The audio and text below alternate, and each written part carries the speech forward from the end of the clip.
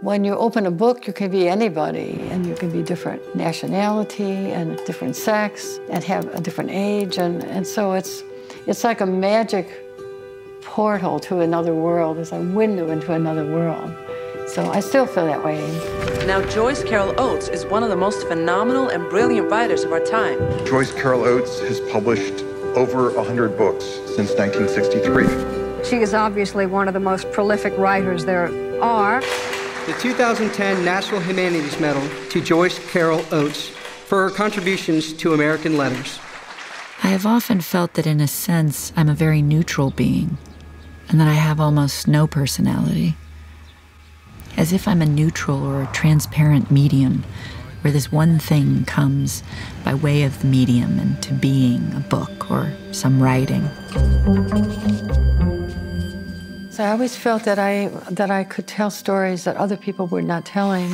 And I'm sort of looking at how some people are mistreated, and there is injustice, and social injustice in our society. And one has to write about them.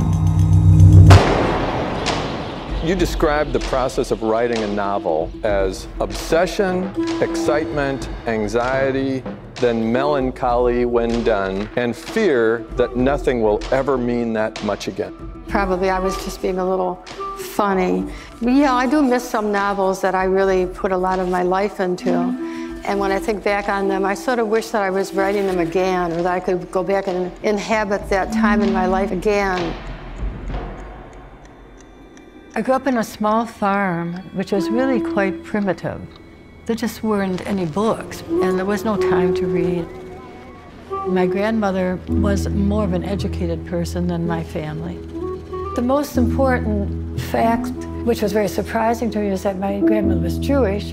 You had a secret, a lifelong secret, slowly revealed. I mean, what can I say? It's all, the whole Jewish respect for culture and tradition and books and writing was all there. It was all there when I was tiny, but I didn't, I didn't know it.